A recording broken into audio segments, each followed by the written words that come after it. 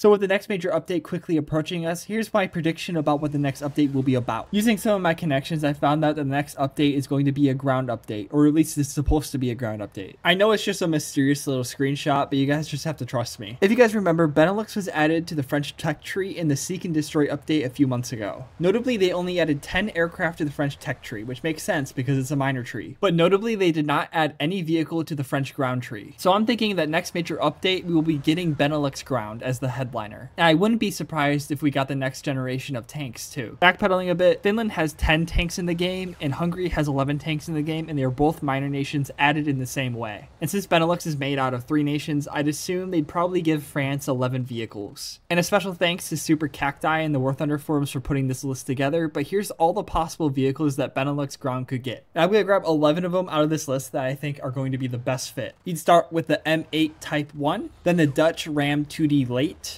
the Belgian Sherman VC, to the Dutch Centurion Mark V NL, to the FN 4RM ABC, then the Leopard 1B 1958, to the Leopard 1BE SCT, both in the Belgian line. Next up we have the Dutch Leopard 2A4 NL into the CV 9035 NL MLU. And then finally for rank 8, you have the Leopard 1A5BE Cockerel 3105 into the Leopard 2A6NL. Just a reminder, this is my prediction and means probably nothing in the grand scheme of things.